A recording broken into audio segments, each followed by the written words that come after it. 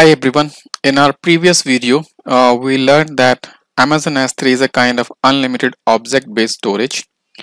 We also learned that we cannot mount it as a device or drive or a file system because by default S3 is meant to be accessed through REST APIs and it's not possible to mount it as a POSIX enabled file system.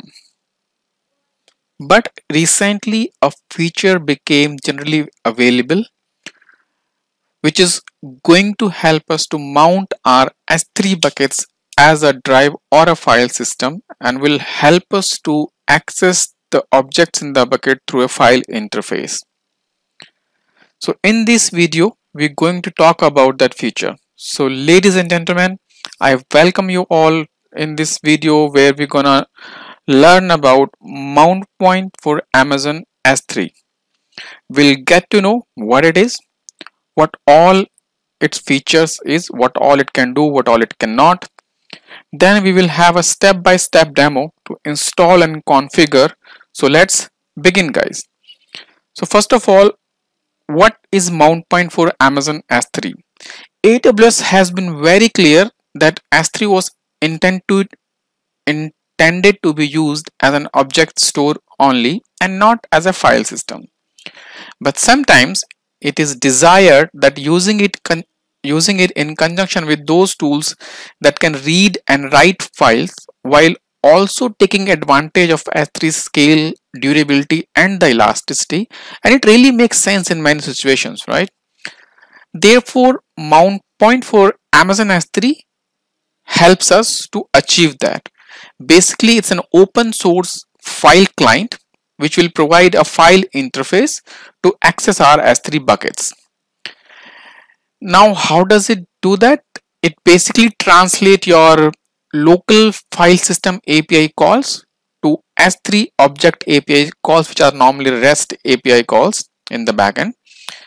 It supports your file-based workloads which performs sequential and random read. So it's a good fit for a sequential as well as a random read cases where it can have multiple access towards the S3 bucket, and where your workloads do not need full POSIX semantics because it does not have at this point of time all the POSIX semantics available. It can be used for your large scale read heavy applications such as data lakes, machine learning training, image rendering, your autonomous vehicle use cases, your ETLs and much more. So this is basically where you can start using your Mountpoint for Amazon S3 as it is generally available for your production based use cases. Now, what are the features which it has, right? First of all, we'll see what all it can do. It can read files up to 5 TB of the size. It can also perform that file based operations like list and read your existing files. You can also create new files. Now, it is also very important to understand what all it cannot. So based on that information, you can decide whether Mountpoint for Amazon S3 is a tool which you want to use. So it cannot modify existing files. It cannot delete directories, and it's very, very important to understand. It does not support symbolic link or a path to a different directory or different file, and it does not support file locking. Again, it's very important to understand because it does not support the file locking, so it cannot determine who is writing at which time. So therefore it is a suitable tool for having an application which has sequential reads to your workload, so therefore you can use it. So these are the features which you need to keep in mind before you decide upon whether you want to use it or not. Now, what all you need to do it, right? So you need an EC2 instance, basically an Amazon Linux based instance, because Mountpoint is only available for Linux based operating systems as of now. You would require IAM credentials, basically a role which you will assign to your EC2 instance and which has appropriate bucket permissions on S3 bucket. You need a package to install the Mountpoint package which would be installed in S3. So all these things you would require to start using Mountpoint for your S3 buckets. So let's see, quickly jump into the Amazon Management Console or AWS Management Console and see how we can configure it. So guys, we are in the AWS Management Console. So I have already opened it for us and logged in. So let's first create the EC2 instance quickly. So currently I'm in Mumbai region, so I'm going to click on launch instance. I'll quickly do that, and if you need a elaborate details about how to create an EC2 instance, so we have multiple videos which you can have a look at, and I would provide the details in the description in the video as well. So I'll quickly go through it. Let's call it as 3 Mountpoint, not SAM, it's a demo server. I'm gonna pick Amazon Linux. I'm gonna keep it by on default a T2 micro. There is a free tier eligible. Pick up the key pair, and I have already a security group, so I'm gonna keep that way. I'll just pick that one, and that's it. So I'm gonna launch instance. So now my instance is being launched in the backend. In the meantime, show you the bucket which I have already created for this specific demonstration. So I have this demo Mountpoint bucket, and in the bucket I have a file called index.html which I kept it ready for this for the demonstration part. As I said, we will also require an IAM role. So I have already created a role, but just to show you how to go about it, you can click on create role, pick your role for AWS service, pick your use case. In our scenario, this is commonly used service, that is EC2, and pick the first one, basically where you allow EC2 instances to call AWS services on your behalf. Click on next. Pick your permission policies. I need a policy which allows me to have access to S3, so I'm going to go with an Amazon S3 full access. Also, you can tweak it, the policy based on your need and requirement. You can tweak it, or you can limit it to the single S3 bucket as well. Now give it a name. You can say role S3 for EC2, or some kind of a meaningful name you can provide it, and you can just go through the options which you have configured and click on create role.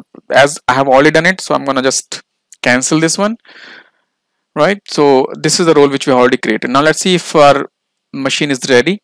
So if we come back here, so it says it's running. So if I see S3 in Mountpoint demo, that is my server. Now let's quickly before we connect to it, I would assign that IAM role to this specific EC2. Click on actions, go to security, and go to modify IAM role. Select your role which is in the drop down, pick it one, and update the IAM role, and this will basically align or assign that role to this EC2 instance, and that EC2 instance will be allowed to access that S3 bucket. Now let's connect to our EC2 quickly. Click on connect. I'm going to use EC2 instance connect, so which is basically a very good mechanism to have SSH or the terminal ready for you in your browser itself. It's going to take a few seconds. Let's quickly, I'm going to elevate my privileges, and here we go. Now we have got 3 components out of the 4 which we discussed. We have our EC2 instance, we have our S3 bucket, and we have our IAM role ready and assigned to our EC2 instance. Now the next thing, we need to download the package. So every Linux flavor has a different package which can be downloaded from the URL which has been given into the documents. I will also provide this URL into our description below the video as well. So let me quickly grab the URL. So here we go. I'm just copy pasting it here. So this is the URL. I'll just enter it. So now the package is being downloaded. Once the package gets downloaded, now what we need to do, we need to install the package. But before we install it, we need to create a mount point at a specific directory. So I would like to create a directory before and keep it ready beforehand. Let's call it asset. Now install your S3 or the mount point for S3 package. So yum install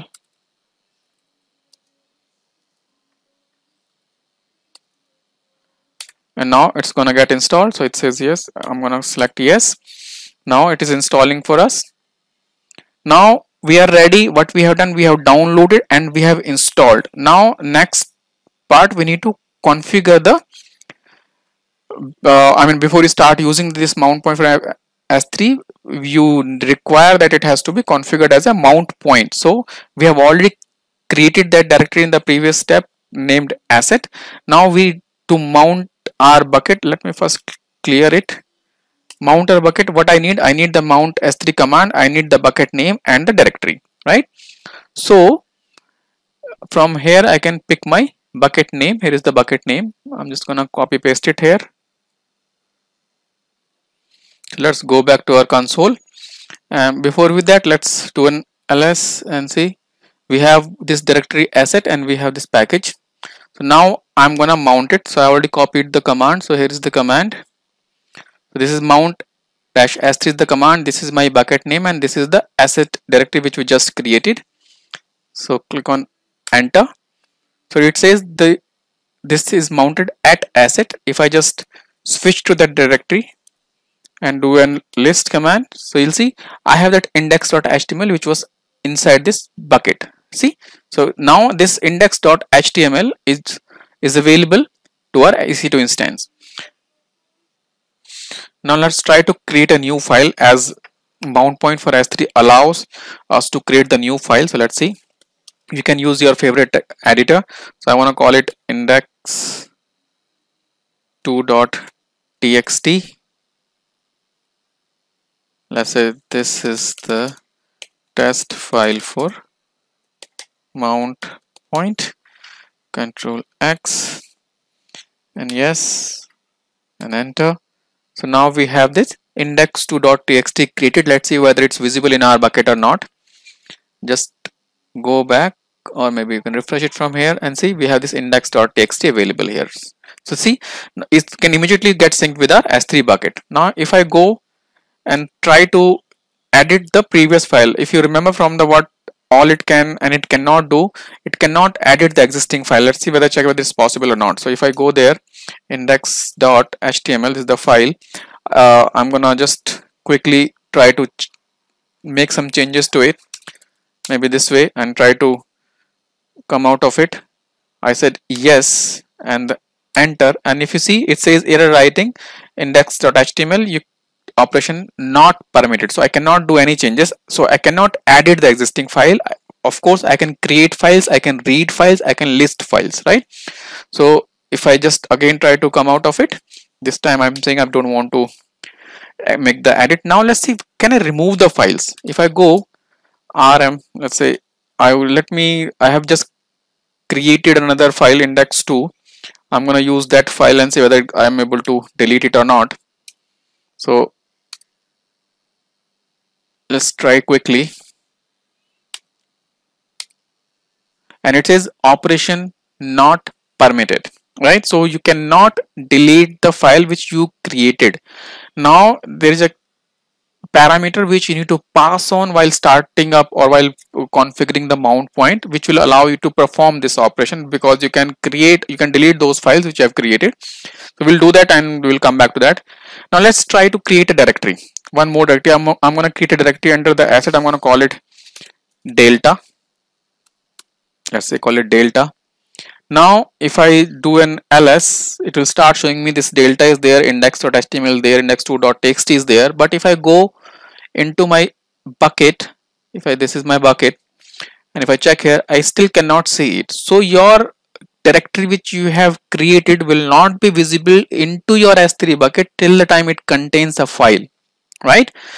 You understand that Mountpoint for S3 does all the operations by translating file API calls to the REST API or S3 API calls. So the API calls has to be the matching one before I actually start translating them to the S3 object APIs or perform those S3 based operations.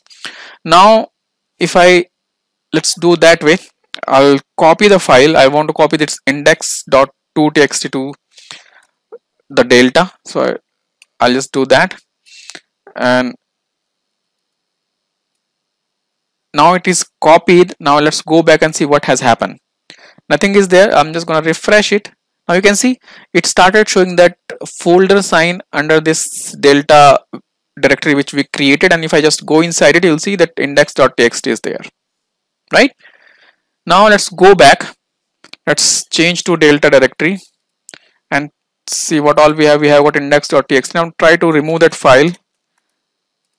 So it says yes, and it says operation not permitted still. So you saw that now the directory is available, but again the file which I created is still not deletable and I'm not able to delete it. So let's see how we can go about it. So to delete the file, we need to pass on an allow delete parameter while we are mounting the bucket to our assigned directory. So how to go about how to do that?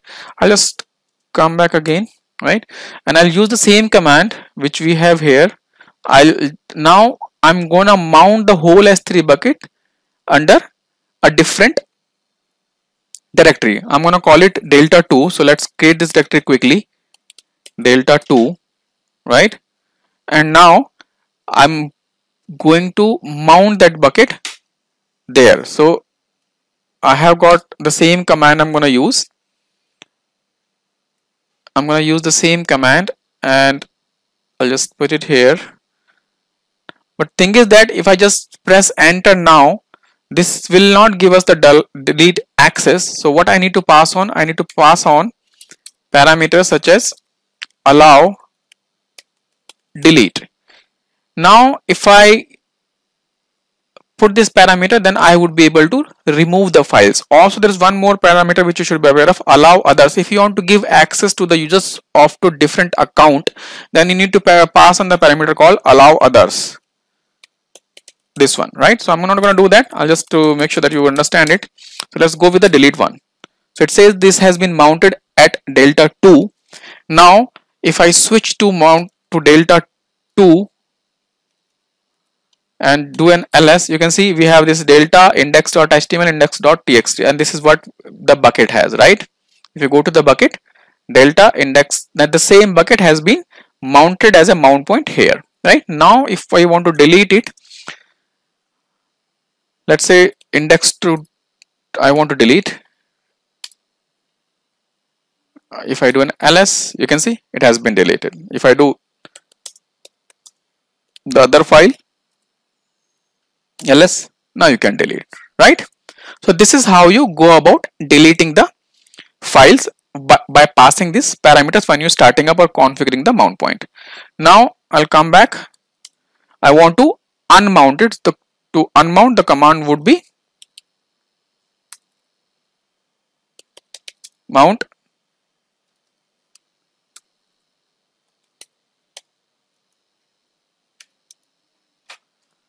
So if you see, now it has been unmounted from the delta 2. If I change to that directory,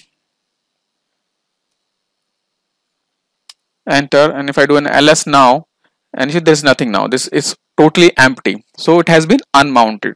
So that's it guys for the today's demonstration. What we saw, Mountpoint for Amazon S3, what all it can do, what all it cannot.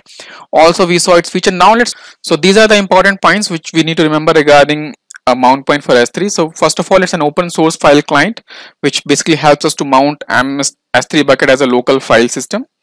It gives our applications access to those elastic storage and those durable storage of S3 basically through a file interface. And Mountpoint for S3 is available only for Linux based operating systems as of now, and you can use Mountpoint to access S3 object in certain specific classes. There are certain classes which you still cannot use, like your Glacier Flexible Retrieval, your Glacier Deep Archive, your Intelligent Tiering Archive, and your Intelligent Tiering Deep Archive. So you still cannot use these storage classes along with your Mountpoint. Let's